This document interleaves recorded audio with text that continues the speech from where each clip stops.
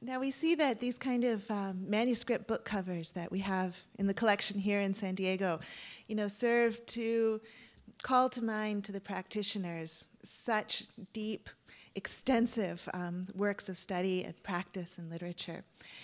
These collections were kept in monasteries to be brought out from time to time to be seen. And then after the opening of, or the bringing out of objects from Tibet, collections started to arise in the West, primarily during the 1960s and 1970s, and also more recently. So Tibetan art came out of Asia at a time when, at a different collecting time than earlier Chinese Buddhist art. And so we see something very interesting. We see many displays of Tibetan art, often done within more of a devotional context. And so we see often in museums that Tibetan art, here also when we had our Tibetan display, and we'll be looking forward to a more kind of devotional shrine context for the Tibetan art that will be going on view at the end of the year, that Tibetan art, more than other kinds of Buddhist art or other kinds of Asian art, seemed to be placed within a contextualized setting, like an altar, like a shrine, to call to mind the kind of practice that a devoted practitioner, lay or monastic, would be following. And that may have something to do with the fact that many Tibetan collections came out of Asia relatively late.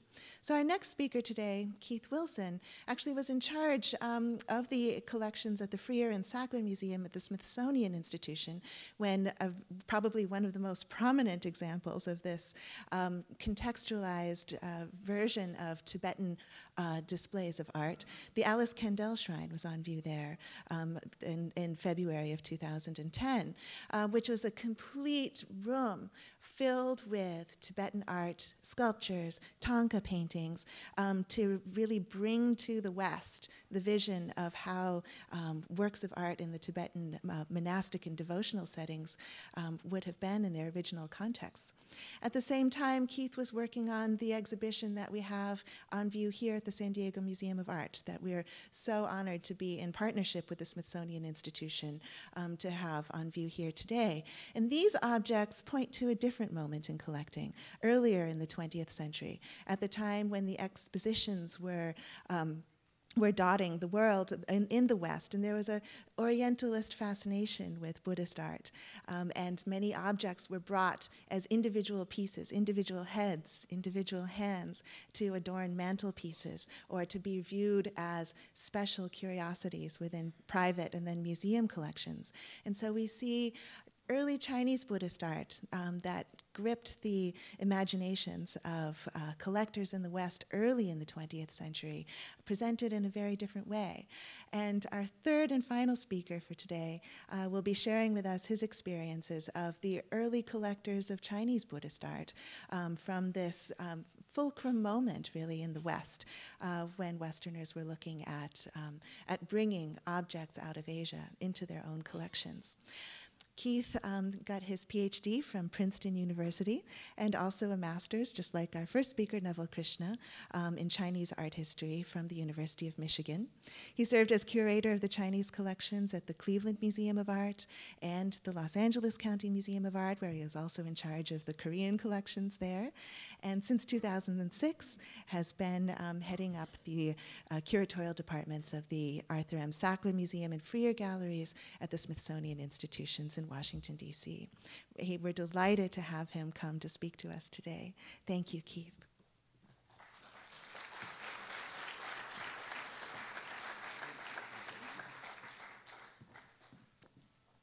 Good morning, everyone.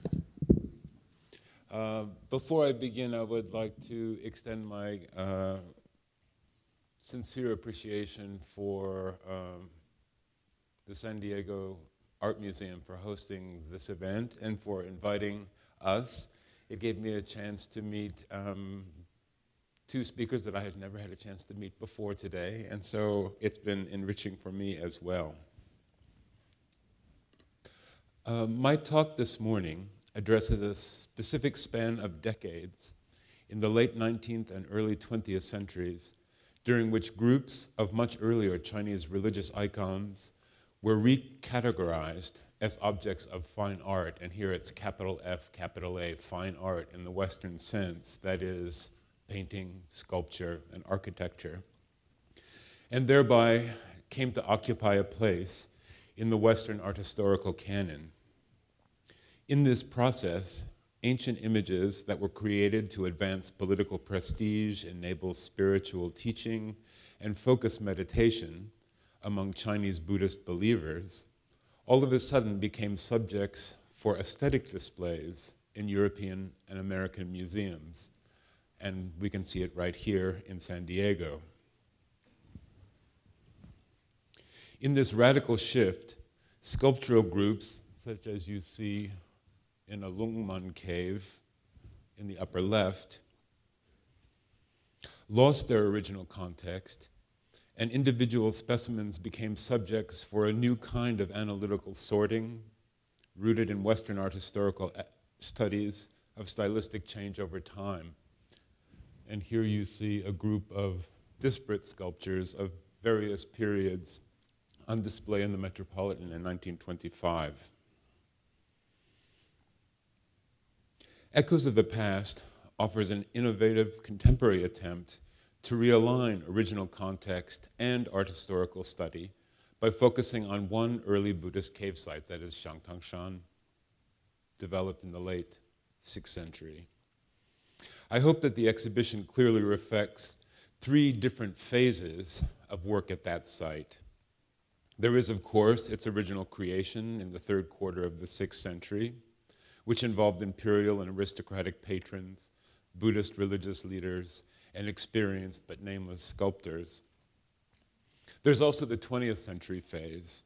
This is when the sculptures were removed from the caves, and Japanese and Western archaeologists and art historians studied and interpreted the caves and their sculpture, thereby establishing their relationship with earlier and later examples, other caves. And then, of course, there's the contemporary, the current, the 21st century effort to reconstruct the site, given its 20th century history, and to understand Shangtangshan more holistically. Since the exhibition and its catalog provide a fairly clear introduction to the first and third of these phases, that is, the creation in the 6th century and the reconstruction in the 21st, this morning I'd like to focus on the more complicated and messy phase, that's the second phase, the 20th century, when Japanese and Western archaeologists and art historians studied these materials that had been removed from the caves. Given the complexity of the story and the brevity of time I have this morning, I'll focus on 3 topics. I'll begin with a wide-angle view, literally, of the late 19th and early 20th century that reflects stages in the acceptance of Chinese religious icons as example of fine arts as defined by Western art historical canon. I will highlight 3 key international developments, moments in time in the late 19th and 20th century that chart the trajectory of this change. Second, I'd like to explore in a kind of microcosmic way the view of the activities of one collector, Charles Freer, who lived from 1854 to 1919. His life directly overlaps this period of transition and change in collecting interests and are mirrored in his own collecting patterns of Chinese Buddhist sculpture. Logically, these changes are reflected in the collections of the Freer Gallery of Art, where I work, which was established by Charles Lang Freer in 1906 and opened to the public in 1923 as a museum of the Smithsonian Institution. And finally, going from wide angle to microcosmic, finish with a kind of microscopic view, focusing only on the 13 examples of Shangtangshan sculptures that are possessed by the Freer Gallery of Art. More than half of these works were purchased by Freer himself during his lifetime or his close friend Agnes Meyer. These were purchased long before the site was well understood. In fact, none of them were bought as Shangtangshan sculptures, as you will see. A survey of the changing opinions on the dates and original provenance of these pieces will show how research on Shangtangshan was relatively late to develop. And in some instances, freer sculptures were only attributed to the site through research generated by the Echoes of the Past project. So I'll cover these three aspects this morning. I'd like to begin with an introduction talking about the conversion, the process by which these sculptures created in the 6th century were converted into fine arts and became the subject of museum displays such as what's on view here at the museum today. I think the first chapter of this story can be traced not to China, but to Japan, and Japan's active engagement with the New World Exposition movement in the last quarter of the 19th century. And what you're seeing here are a number of vignettes from a couple of different fairs. Japan first unofficially participated in an international exposition in London in 1862, and you can see here in its first attempt, illustrated in a stereopticon card actually, a kind of vast mishmash of folk art, everyday things, just bits and pieces of Japanese culture kind of massed together in a display in London. In 1873, at the World's Fair in Vienna, it was the first official presentation sent from the Japanese government, much more orderly. They had done research. They had been told that large objects were important. They attracted attention. And they were also encouraged to submit objects that would be considered of fine art value. As I'll describe in a second, this led to the ultimate success in Chicago in 1893 of Japan being invited to display within the art museum, the fine arts venue at the Chicago World's Fair.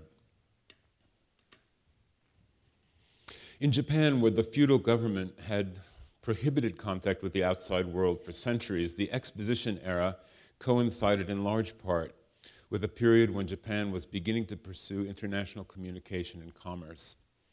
Through participation in the expositions, Japan glimpsed the conditions and products of newly modernizing Western nations. By participating in the 1873 Viennese exhibition, its first official appearance at a fair, Japan became aware of the unexpectedly huge sales potential in the West for artworks, both old and new.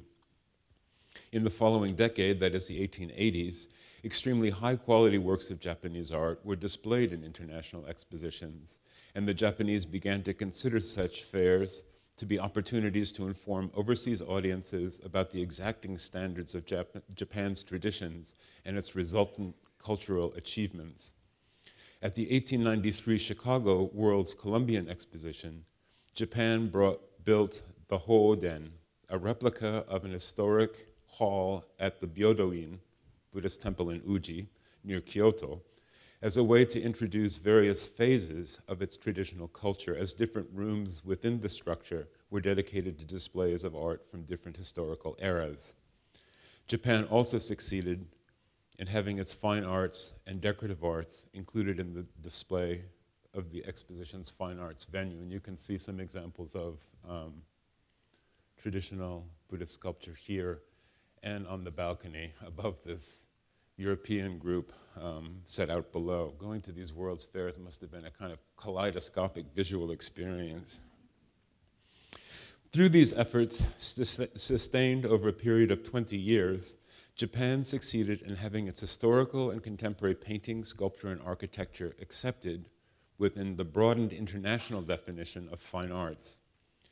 Publicly illustrated at the 1893 Chicago Fair, this achievement was viewed by an estimated 26 million visitors. The attendance figures at the World's Fairs are really mind-boggling.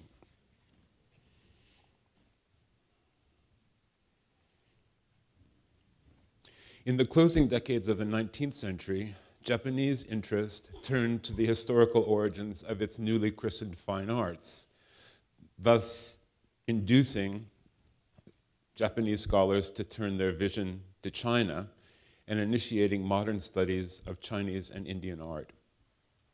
As a result, Japanese scholars, collectors, and dealers began to promote research and collection of Chinese fine arts, including early Chinese Buddhist sculpture. One symptomatic example is Okakuro Kakuzo, who I'm showing you here on the left. He was a high-profile Japanese urbanite who had an international sense of self, a true Meiji man. A few years after graduating from Tokyo Imperial University, now Tokyo University, he was one of the principal founders of the first Japanese Fine Arts Academy, the Tokyo School of Fine Arts. About a decade after that, he was invited to Boston to become curator and thereafter head of the Asian Art Department at the Museum of Fine Arts, Boston. Okakura was an effective spokesman for the importance of Asian culture in the modern world, a true pioneer in the late 19th century. And he helped turn the tide against overriding Western influence that had come to dominate art and literature across the globe throughout the 19th century. Among other things, at Boston, Okakura was able to acquire the first important, authentic Chinese Buddhist sculpture to be seen by the American public. Here I'm illustrating on the right-hand side an important early 8th century 11-headed Avalokiteshvara sculpture that Okakura bought for the Boston Museum on a scouting trip to China, probably in Xi'an, in 1905.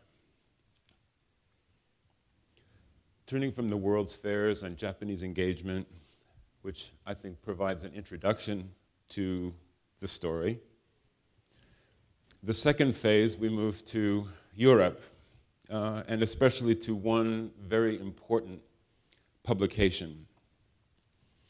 A second major milestone in the expanding acceptance of Chinese Buddhist sculpture as fine art in the West came with the publication of a book called Mission archéologique dans la Chine septentrionale. This was a sprawling photographic survey of important northern Chinese historical sites visited by the French scholar Edouard Chavan in 1907. This text contained nearly 1,200 black and white plates, and here I'm showing you two that are distant views of the Buddhist cave sites at Lungmen. The 2 volumes of images were published first in 1909, and they immediately made a number of sites that had before been unknown or known only in name extremely well known among Western academics and art lovers alike. In this pioneering attempt to define and interpret early Chinese art history, some of the subjects, especially the Buddhist cave chapels at Yonggang, Lungmen, and Gongxian, came to be seen as important landmarks deserving further study. Sadly, as a result of this book, not only was new scholarship encouraged, but it also unintentionally ignited wholesale removal of works from these sites as types of sculpture became famous by the book and became brands to embrace and objects to possess. So it, in a way, is a result of this book that the beginnings of the looting of Buddhist sites in China began. Some individuals writing at the time in the second decade of the 20th century said that Chavan's book was almost like an order catalog. People would circle sculptures that they liked in the book and ask dealers to provide them for purchase.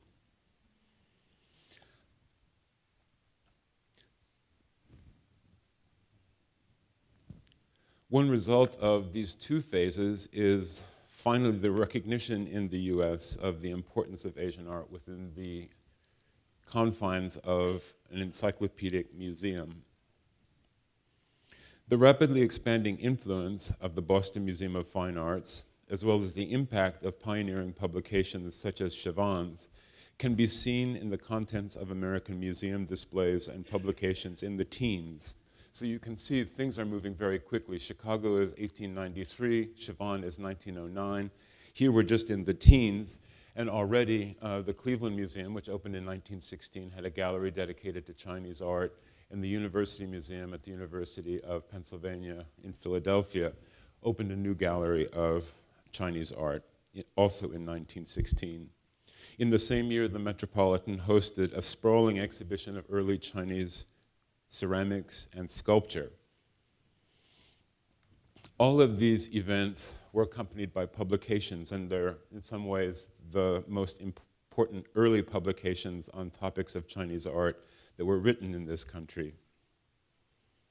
Incidentally, 1916, the time of these two galleries openings and the exhibition at the Metropolitan, was also the year that Charles Freer, the pioneering collector we'll be turning to in just a second, felt that he had enough Chinese Buddhist sculpture in his private collection to hire Langdon Warner, a Harvard-trained art historian, to complete a catalog of his collection. In a way, given the activities of Charles Freer, his life dates, and the opportunities he had, he is a suitable kind of microcosmic representative of what was happening in the last decade of the 19th century and the first decades of the 20th century in terms of collecting Chinese Buddhist sculpture and notions about Chinese Buddhist sculpture. First, for those of you who don't know anything about the man, he was an incredibly interesting person.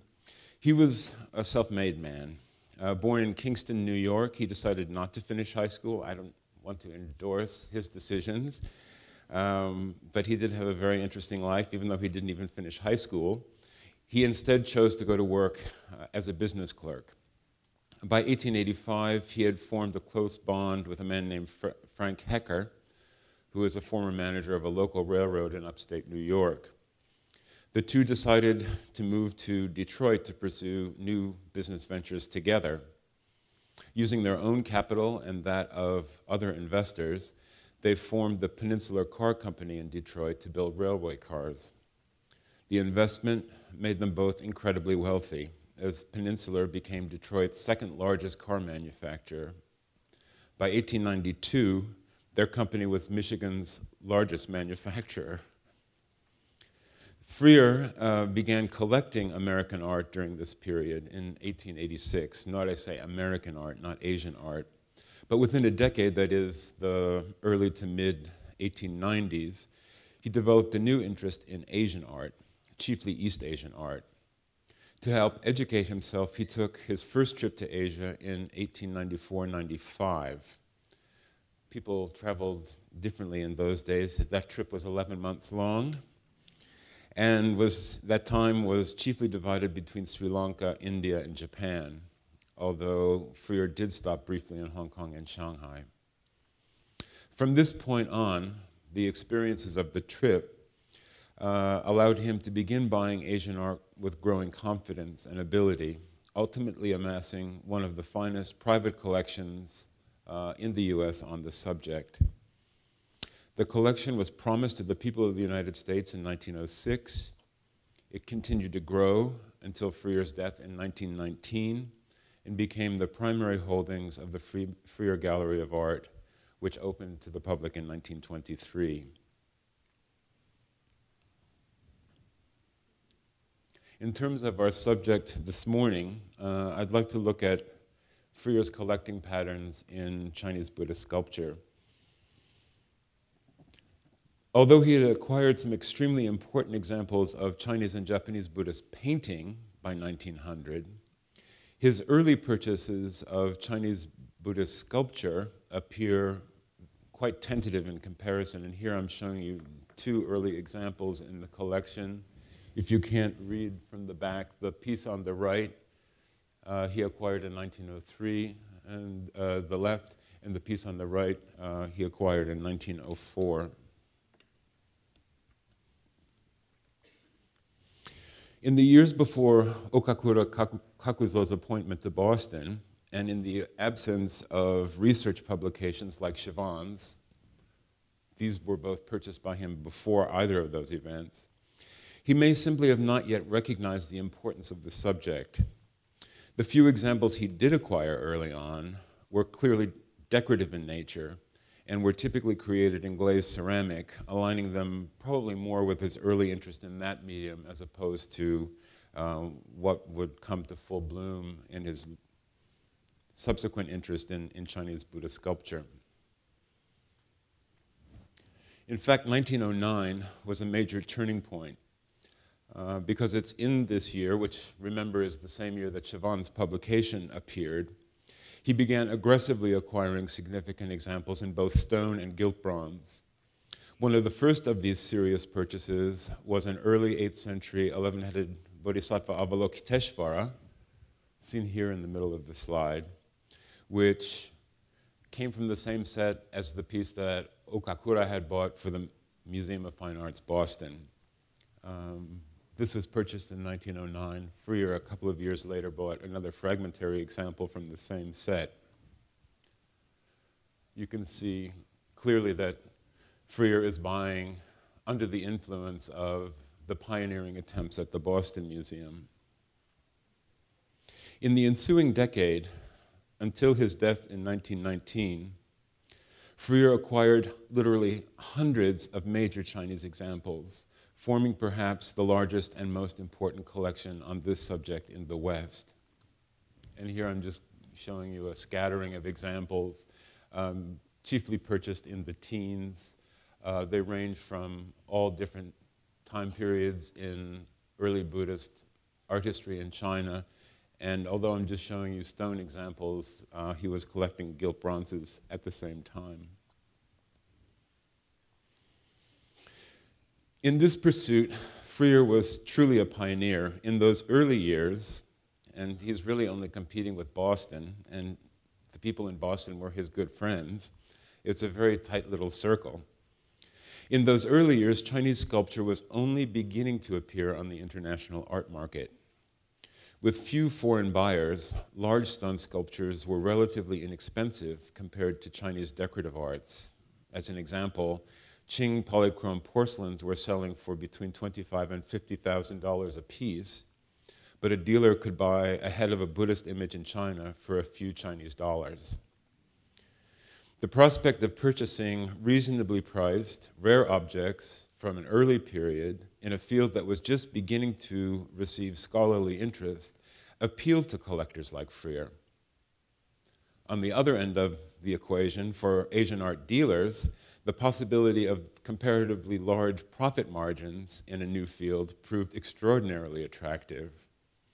Thus, the prominent dealer C.T. Liu, shown here on the right, commented that the market appeal of sculpture encouraged him to, quote, develop a new line in Chinese art.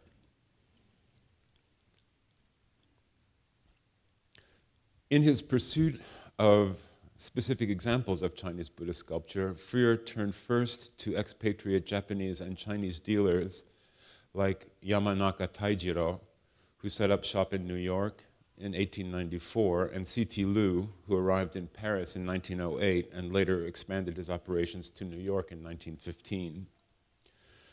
Freer also pursued objects through his established connections with dealers in China, chiefly Shanghai, Tianjin, and Beijing, with whom he had a very strong correspondence network, and whom he visited on 2 long buying trips in 1909 and again in 1910. You see Freer seated on a balcony in Hangzhou here during his trip to China in 1910. Although Freer was interested in acquisitions on both of these trips, 1909 1910, his chief stated goal for the 1910 trip was a visit to several of the great Buddhist cave sites that had just been published by Siobhan. The influence of Siobhan's book on Freer's journey is totally explicit. Here I'm showing you a photograph of Freer's entourage preparing to make their way to the Buddhist cave sites at Longmen. The connection between Freer's trip in 1910 and Siobhan's trip in 1907 is incredibly tight, to the extent that Freer even hired Siobhan's photographer to accompany his trip. So Freer used the same Chinese photographer as Siobhan, and in some cases their photographs from the 2 trips are virtually identical. I had hoped describe this incredible experience that Freer had on his visit to the Chinese interior, one of the first Westerners and probably the first American to visit some of these sites. But time this morning is somewhat limited. How am I doing? Oh, yeah, time is limited. But I will say, not to flog books, but in the Arts of Asia from last year, the September and October 2011 issue, there was an article written by our archivist David Hogue on Freer's trip. It's basically an illustrated diary of Freer's experiences. So as you read Freer's own words, you can see the emotional impact that a visit to this site had. You can see how this fits into, oops, oh, I'll put the book away. So this is all part of that nexus of activity in 1909, 1910 that really, I think, precipitates the vast increase of his collecting patterns. Unlike some collectors, Freer did not use site visits like this to help himself to the art that he saw around him in situ, chipping things off of images or off of walls. He only purchased art from established commercial dealers. Perhaps this is most charmingly illustrated by the only known objects that Freer ever removed from a site. And here I'm showing you those objects. It's a group of 39 river rocks that Freer gathered from the Yi River, which flows past the Longmen Caves near Luoyang. He lovingly had individual stands made for each of these rocks, as you can see from the example on the right. I'd like to conclude this paper by turning to a kind of microscopic view that is perhaps most pertinent for this audience because it concerns the group of Shangtangshan sculptures owned by the Freer Gallery of Art.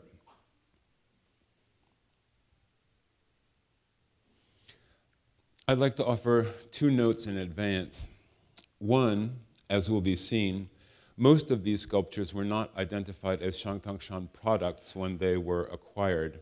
Instead, they were given very different descriptions and provenances by different dealers from whom Freer acquired them.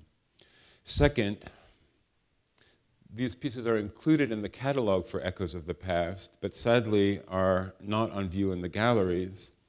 That wasn't just because we were snubbing San Diego, but unfortunately, given the conditions of Charles Freer's gift agreement with the founding of the Freer Gallery of Art, no Freer objects can leave the museum. So if you want to see the Freer Shangtangshan images, you'll have to come to Washington. I believe he established this stipulation so that researchers would always know that Freer objects they might want to study would be available in the galleries. I can't tell you how many times I've arrived at a museum to study a piece and find that, oh no, it's in Indianapolis, or oh no, it's in Paris, and so the trip has been wasted. I'd like to begin with a quick overview, and I'm sorry, not all of you may be able to see this, but I'll try to describe what's in this slide. It's basically a timeline that charts the acquisition dates of the sculptures in the collection. So here's the timeline beginning at 1900 over here and ending in 2000 here, with the individual sculptures plotted on the timeline. In total, the gallery possesses 13 sculptures that are currently identified as originating from the Buddhist caves at Shangtangshan. This appears to be the largest concentration of pieces from the site outside Asia. The group includes 2 freestanding sculptures, and some of these you will recognize as closely related to what's on view. For example, this seated bodhisattva, which is very similar to a piece in your own collection. It says time's up. Okay, where were we?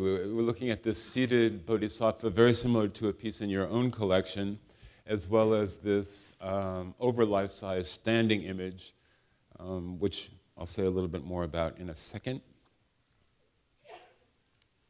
There are two monumental friezes, and by monumental, I mean monumental. They're about 10 feet wide by about 2.5, 3 feet high. We were not even able to include them in our presentation in the special exhibition galleries because they're literally built into the walls of the Freer Gallery of Art and could not be moved. There are also 5 squatting monsters, which you will recognize as being similar to the one that's on view in your gallery, and 4 heads. So a range of types, full figures, fragments, religious deities, as well as monsters.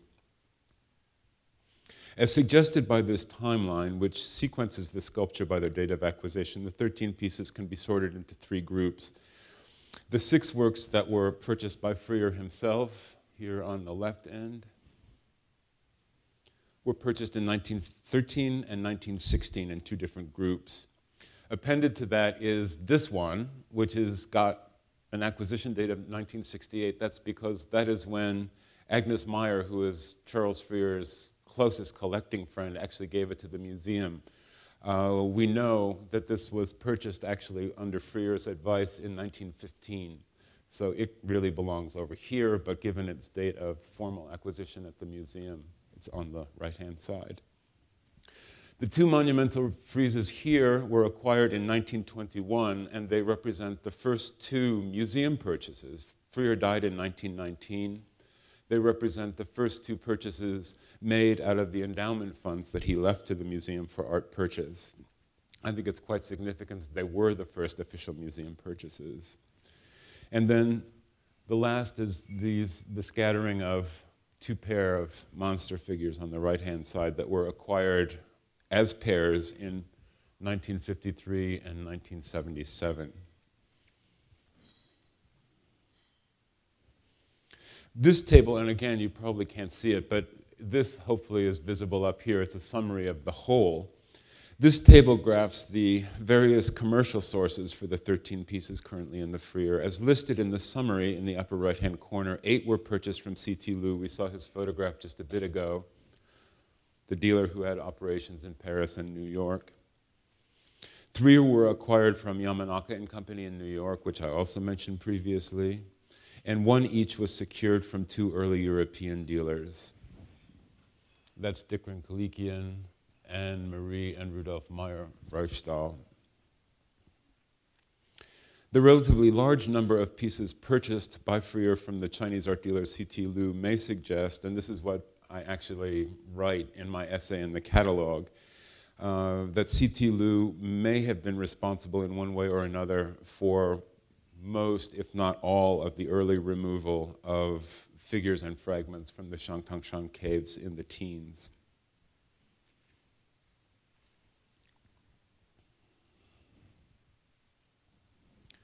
Let's look briefly at the 6 pieces that were purchased by Freer himself, because this is really kind of interesting. You see the pieces somewhat larger than you have in the last 2 charts.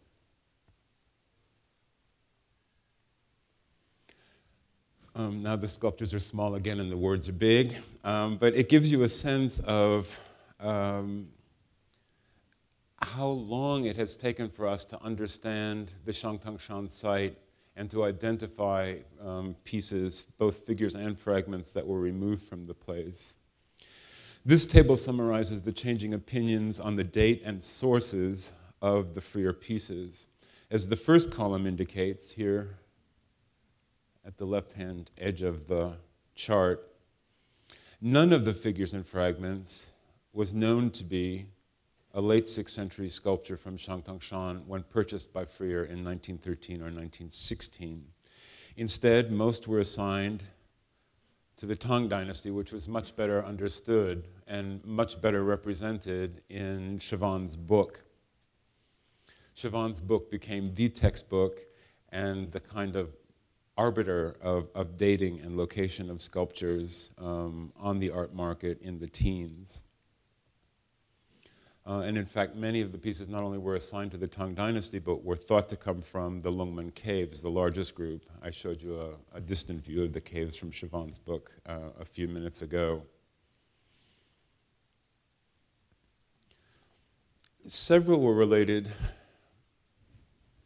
in the first catalog of the Freer Sculpture Collection in 1916 to somewhat earlier dates by the Harvard-trained specialist Langdon Warner. You all remember that the Shangtangshan caves date from the third quarter of the 6th century. That is the late 6 dynasties. I put 6D because there wasn't enough space to write out dynasties. But Langdon Warner actually was fairly on target in his dating assignments. For whatever reason, the staff of the Freer, Carl Whiting Bishop, its first curator, and John Lodge, its first director, in their surveys of 1922 and 1924, prepared right around the opening of the galleries, didn't seem to accept the earlier dating that had been offered by Langdon Warner and pushed them a little bit later, still falling in large part within the early Tang Dynasty. You can see that this confusion and lack of identification with the Shangtangshan site continued for some 50 years. Tom Lawton, a much later director of the gallery, made his own survey of the entire sculpture collection at the Freer in 1974-75, and only one, the Kneeling Monster, which was so well represented by examples at the Shangtangshan site, allowed him to fairly confidently date that one piece to the Northern Qi and even to associate it with the Shangtangshan site. The rest were still lost in a kind of no man's land of Sui or early Tang, that is basically early 7th century, 50 or 100 years later than the site itself. Here at the right side end of the slide, you can see the gradual association of pieces one by one to the site. But it's important to note that in many cases, these assignments were not made until the current century, the 21st century. So I think this is very instructive and shows the importance of the Shangtangshan Caves project at the University of Chicago and the seminal force of exhibitions like Echoes of the Past to precipitate this kind of serious review of museum collections, focusing on date and supposed provenance. We were on much safer grounds with many of the other sculptures in the collection, things that came a bit later. The Meyer Standing Bodhisattva, which belongs to the same group as the 3 on display in the galleries across the way, was published actually with them. Here they are, the Yupen Standing Bodhisattvas and the Yupen Prachiga Buddha. All 3 of those were published with 3 other standing figures in an article, very brief article, almost an advertisement, in the Burlington Magazine in 1914. When Yupen bought their 3, Mrs. Meyer bought this figure, which, as I said, was given to the museum in 1968. Already by 1915, this entire group had been identified as coming from Shangtangshan. They were, in fact, the core examples of Buddhist sculpture known to have come from the Shangtangshan site early on.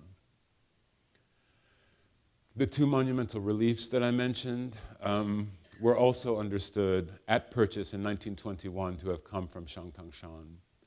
So a growing corpus of elements were known, counterbalancing a lot of the unknowns that were represented by the freer purchases in 1913-16 that I showed before. The latter group, by the 50s and 70s, these were well-known types, and so they were acquired by the museum as examples from Shangtangshan. I'd like to close with this image. Since you can't see the sculptures themselves, you may not be able to accommodate them within the organization of the show here, which kind of moves cave by cave. You can see that the freer images really enrich almost every cave group from the site. I think this tells us a little bit about how the looting may have happened in the teens, that it must have been wholesale, very quick, fragments as well as full figures, and that activity was occurring both, that is looting activity, it was occurring both at the northern Shangtangshan site and at southern Shangtangshan. This plots the location originally of the 4 kneeling monsters, like the Cleveland monster, on view across in your special exhibition gallery from the North Cave, as well as our seated Bodhisattva, your seated Bodhisattva, and the seated Buddha from the V&A coming from this one cave. 2 heads coming from what is the virtual cave, the digital cave that you have on display. And in fact, this head of Ananda is one of the orange heads that appears in the projection. The larger, more monumental pieces in the collection come from the southern caves. The 2 reliefs, as well as the Meyer standing figure, the Bodhisattvas on view, probably all come from Cave 2, which when you see photographs from the 20s and 30s, was virtually empty by that point. Nothing was left. The 2 heads in the freer collection probably come from the upper level caves. This head in the freer collection, very similar to the Metropolitan head that's on view in the galleries. So it really was through the Echoes of the Past project that not only did we redate these 13 pieces securely to the Northern Qi period, but through the research methodology of the project, we were able to actually replace them in their original settings, thereby bringing this 20th century story of some tragedy to at least some kind of a close. I'll stop there.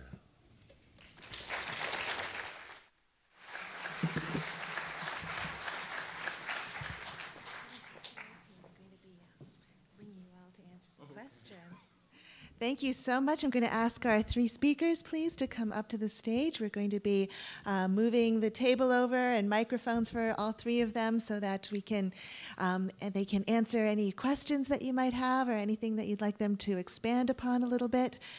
So while they're getting just set up, just a couple of thoughts just came to my mind, and it is about the extraordinary movement of people and ideas and art objects across Asia traditionally. We have Khen Rinpoche here, who has come from Ladakh to Tibet to India, to Varanasi in South India, then to New Jersey, Massachusetts, and San Diego. And in its manuscripts and movable objects, such as small metal objects, and manuscripts like the book covers would have protected, such as the ones he talked about there, that were really the vehicles for transmission of ideas such as the notion of the cave temple itself, which originated in India. And the cave temples at Shangtangshan are formatted and formulated originally based on descriptions in Buddhist texts and descriptions told by high-level Buddhist monks that were making their way from India to China. And then this incredible moment between probably about 1890 and then up until World War II, when Asia was open to the West with this kind of fevered catalyst of ideologues and historians and scholars from Japan, such as Okakura. Extraordinary what Okakura has done. He left Japan and went to India, and in India he was in search of kind of an authenticity for a Pan-Asian unity of ideas that included Buddhism, a sense of spirituality that then could be kind of united over and against the West, but also to not deny the West either. So he inspires Kumaraswamy in India to also go to the Boston Museum of Fine Arts as its first curator curator of the South Asian collections there. And he was also linked with the circles of Tagore in Bengal, where Rai Krishna Das had commissioned works of art from the painters of the modern Bengal school, who were one of the leaders of which was Nandalal Bose, his exhibition that we featured here in 2008. And so we see, and then also the textile artist that we have on view now, Takaku Kuboku and his daughter. His teacher was a professor at the Tokyo School of Fine Arts founded by Okakura, struggling to negotiate this kind of transcend the contradiction of being part of modernity, a relevant part of modernity, whereas still preserving an authenticity that is distinctly nationalist, Eastern, and Asian, and Pan-Asian in a way. So with those thoughts, I'd like to open the floor up to any questions from the audience, if there are any. So what we'll do is, if you'd like to go ahead and ask your question, I will repeat it so that everyone can hear. And then just let me know to which speaker the question is being addressed. Yes, Norma.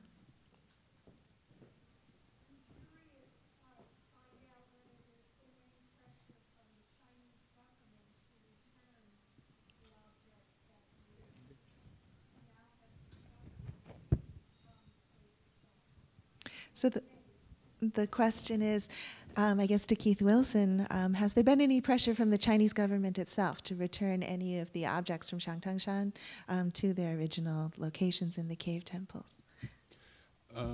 The short answer is no. We were somewhat concerned about that from the very early days of this project with an exhibition in mind. Unfortunately, the notion of having an exhibition about a Chinese site that includes no loans from China could potentially be incendiary or controversial. The Chicago team that really provided the platform for all of the research shared in Echoes of the Past, worked very closely with their Chinese counterparts at the site as well as in Beijing. So there was a kind of collegial unity that developed at the professional level. With the Freer and Sackler being part of the Smithsonian in Washington, it was my job to make sure everything was okay with the Chinese embassy. And behind the Chinese embassy, the Cultural Properties Bureau back in Beijing and all of the antiquities folks in the capital. We asked the ambassador to provide a letter of endorsement to the project for the catalog, which he agreed to do. So I would say that going into the project with a great deal of sensitivity, both on the professional level and on the political level, helped us avoid that problem. Yes, another question in the middle? Yes. Hi, my question is to Naval Krishna. I'll just repeat the question just so that everyone can be sure to have heard. Naval Krishna mentioned that on some of the paintings that he has noticed, or in some of the documents that he's found, that there are formulas for the mixing of the pigments, and have those formulas been reconstructed and used in conservation or restoration efforts? Yes, it's a good question, and we have actually three resources. And most of the time we believe in our oral tradition also. And you'll be surprised to know that I also learned how to make miniature paintings with the grandfather of that person for 12 years. So we are very fortunate that almost 80% of the old tradition is still being maintained. And many times curator like maybe Dr. Sonya also get confused if one of us painted something and showed to her, and especially in Jaipur and some areas, they are very excellent. So sometimes we say that they are much better than the old painters, one. The second thing is we do find, there are two actually sources I've been talking about. One is we call day-to-day diaries. These are account diaries. So my problem was when I was doing my PhD, because everybody was an art historian in my family, so people thought whatever I'll write, it will be just by them. So I have to find out some other sidetrack, and that I thought to tap these day-to-day diaries. So actually I go to the day when artists were making. So you'll be surprised, not only we know the socio-economic condition of that, what amount of money they were getting, what kind of provision they were getting, and what kind of land grants, but once they were assigned to some task, like one wall in one palace, they were supplied a required amount of colors. So in that we can know that, okay, this much square they have to finish, and this is red, this is blue, this is adhesive, this is brush they have to buy for that project, which were bought by the code. And the third thing we find from the pigment. There are some pigments which are very, they are deadly for the paper, as you have malachite or something. And if we do pigment analysis, because every now and then they change the recipe. So I have got a record which I am very hopeful that next year you will get in form of books, from about 200 years record when they actually ask for colors. And at the end, what we call these bound books as bahi, these ledgers, at the end of each we have miscellaneous pages, where they would say, okay, how to make red, how to make cheap gold, how to make silver, and these kind of things. And nowadays, we are more relying on these things for our conservation. Yes, a question in the front. Let's start with one, and then we'll come back around to you.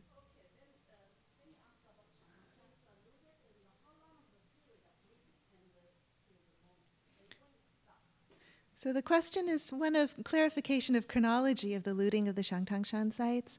The photographs that we have, the earliest photographs that we have of the sites were taken by a Japanese photographer in 1922 and 1926, and there are quite a few elements of the cave temples that are still in situ in those photographs. But there had been fairly widespread looting of the sites already occurring before that time, such that Freer's collection was not acquired until, it was acquired in 1913, so more than 10 years before the photographs were taken.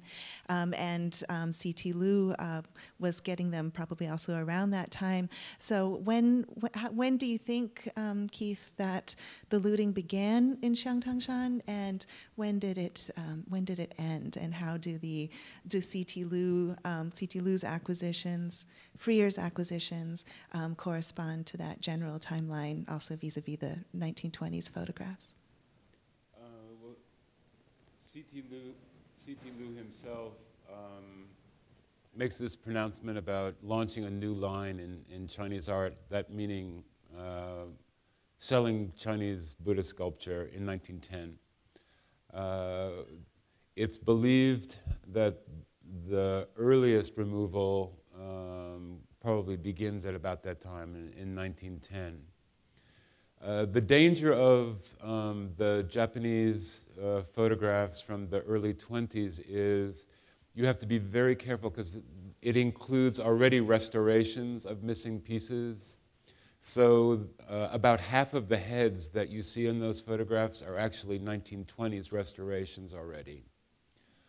Just because there's a figure standing there, you can't assume that that's a 6th century figure because restoration of the site seems to have been going on at the same time that objects were being taken away.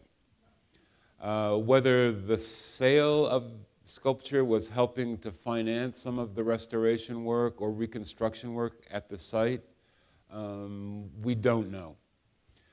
But in the catalog, I published a kind of concordance based on what you can see in the photographs from the 20s and what you can see from the Japanese photographs that were made in the 1930s. And it's clear that half of the images were already gone by the visit of the first Japanese team in the 20s, and that looting continued into the 30s because they're images or elements, hands, heads, that appear in the early 20s images, and they're missing in the mid-30s.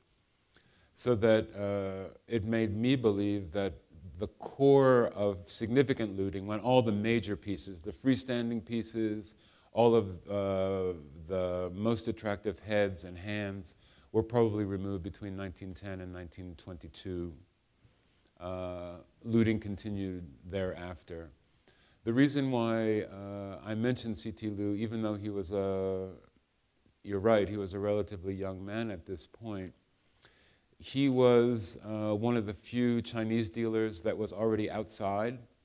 He saw the interest developing in the West in 1908, 1909, 1910, the publication of Chavan's book, then the blossoming of interest in Chinese stone sculpture that very quickly took hold in Europe and the US. He was ideally suited to communicate that back to his offices in Beijing and Shanghai to secure material for the Western market, as well as for his dealership in Beijing.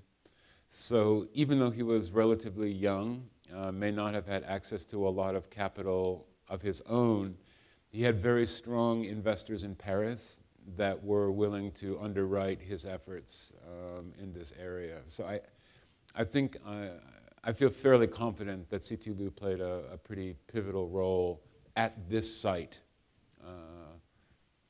The damage that was done was so extreme that, as you could see from the reconstruction chart, it really took almost the entire century to get Shangtangshan put back together again.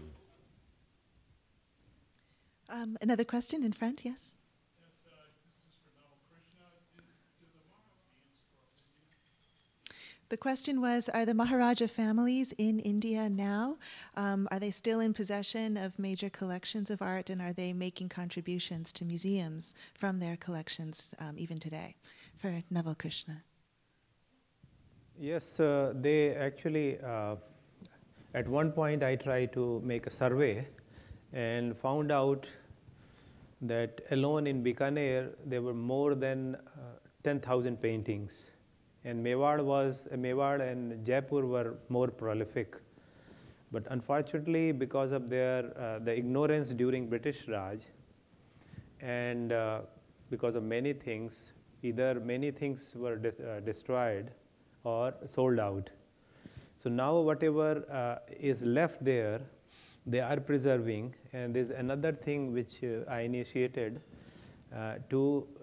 by serving Maharaja of Jodhpur, to accept trained people in palaces, which otherwise they were not doing. They were relying on their own sardars.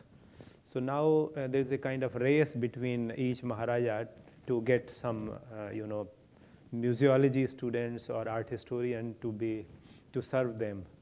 So now they are in good hands, more or less, than 10 years ago or 15 years ago. So they are preserving, they are actually bringing exhibition, as you have this Cosmos exhibition from Jodhpur Maharaja.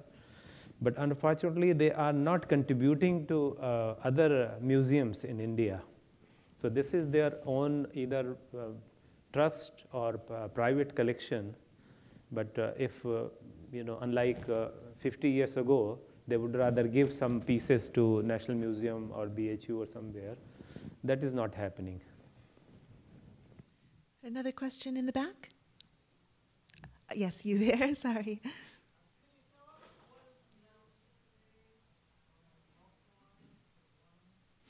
Is this a question about the Shangtangshan caves, the Chinese Buddhist caves?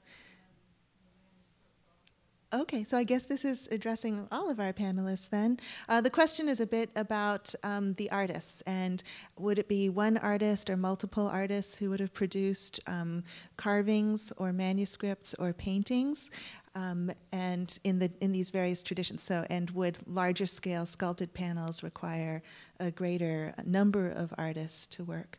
Maybe we'll start with you, Naval, and From him, because he hadn't spoken anything. And he is the most revered one.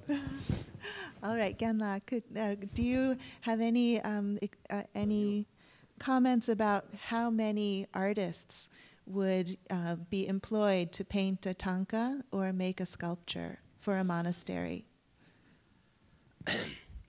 Main tanka is we have the main tanka painter one, then he or she has more students, they're all involved.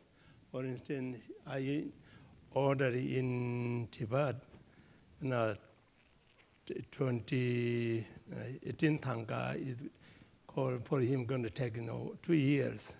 The maybe details and the measurement, it takes long time. But then, we have to use this particulars, the what called materials. Then also the sculpture takes more long time, melting this, the copper, then doing hand work is takes long time, maybe, and almost big statues it takes years, especially these days in South India doing them Nepalese sculptures. This takes 1 year if we do very precise details. So it depends also the tanka painter or sculptor, they're expert and their skill. Some very expert with skill will take shorter, so learning is longer. Right. And actually, he brings up a very interesting point that in the Tibetan Buddhist context, that monks also were patrons of these objects that would be used in devotional practice. And we'll often find in the corner of a tanka painting or one side of a book cover a portrait of the monk who is the donor of the piece. Neville, do you have a comment? If you permit, I can just give a very long answer, but it will cover many things. We have 8 minutes. 8 minutes. So just you give some signal, 2 minutes. So there are many things, and very strange thing is happening because nowadays I'm just trying to collect a lot of material for graduate and postgraduate school rather than scholars like these. So they would have a feel of all activities. So there are many contradictory things, like we have our Guru Walter Spink. He has been working for Ajantas for last 60 years, and he decided that everything was done in 10 years, something like that. And then here is my father and we try to find out how much time painters took to prepare a manuscript like Kalp Sutra, Jain Kalp Sutra, or maybe Buddhist, having about 150 to 200 pages. And you won't believe, we found out that within a week, they could just make entire manuscript with illustrations. So this is, this gives another answer. I mean, if we go for Akbar Atelier to Maharaja Karan Singh of Bikaner, and there are some inscription, they say that is Gudaraya, it's improved. And in Akbar's court, we know that there were different departments. Somebody was expert of faces, somebody was landscape, somebody was something else. So it actually, one piece, from the master's line drawing, it moves all the way to 4 or 5 hands, and then finally master corrects. So this makes very fast. And that actually also gives a lot of sub-styles or different of style.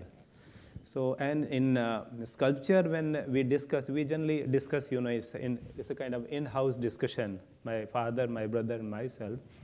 Then when we talked about the sculpture, one thing we were not very convinced, the space. if you have a pillar or if you have a sculpture, not more than 3 people, I suppose, can work together. Whereas in painting, one color was done and then it was passed over that. So here is your answer, For sculpture, it might take longer, but I was with Professor Don Statner in LA, and I've been working on very interesting subject, which you will help me, about Buddha's robe. Why it is on one right shoulder, why it's left, and why it's wrapped. And I found many interesting things. There I found there were some royal orders, just one more minute. And it's very interesting because that says, for the walls, the patron wanted to paint the wall of a pagoda. He hired 500 painters at a time. And here in Mughal court, in Akbar's period, we know there were more than 125 painters working at a time. Keith, do you have any insights about how it's different or in China? The Shangtangshan example is interesting because it dates to the Northern Xi. We know that the entire project was done within the 27 years of that very brief dynasty. So likewise, things seem to have happened very quickly.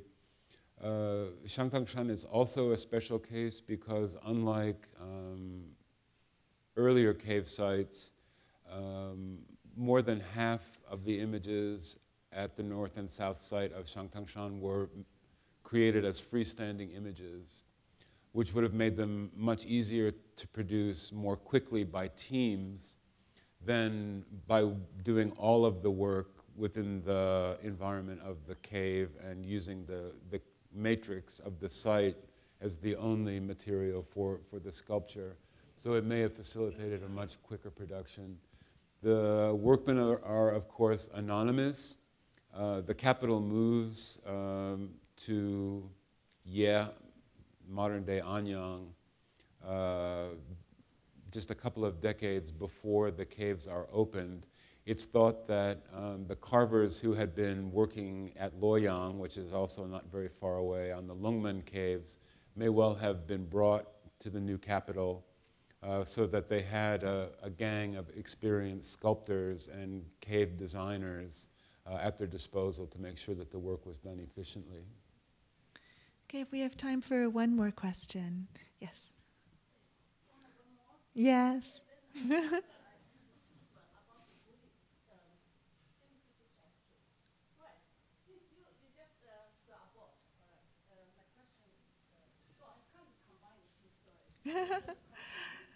So the question is to Khen Rinpoche about the various traditions that view the life story of the Buddha as being more or less legendary. How much of that story is considered to be fact and actual historical events by certain traditions, and what's the difference between those traditions that look at the story as true fact and those that look at it more as a symbolic kind of hagiography?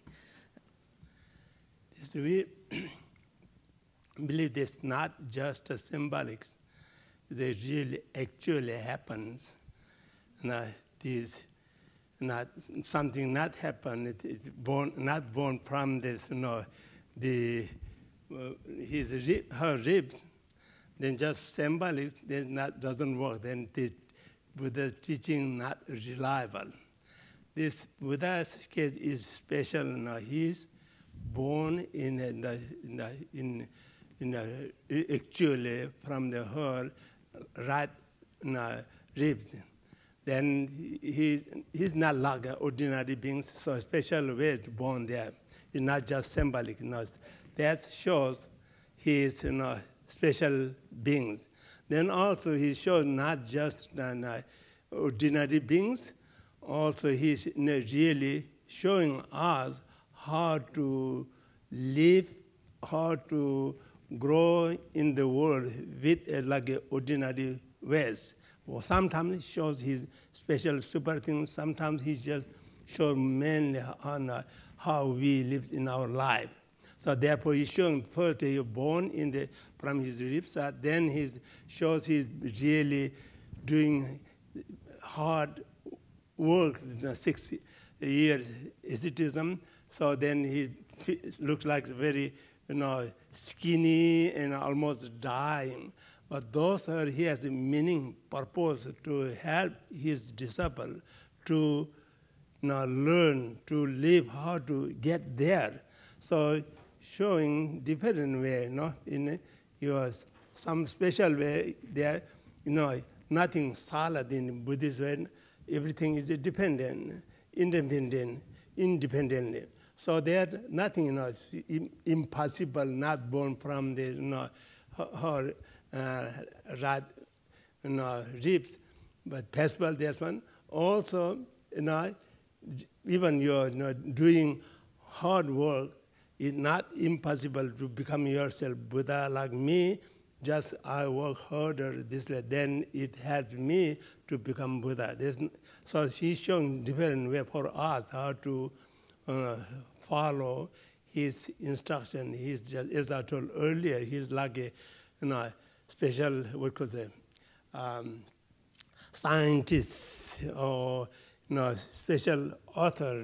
He's really figure out how can help everyone from the bondage of with the attachment angers. So it's not only symbolic.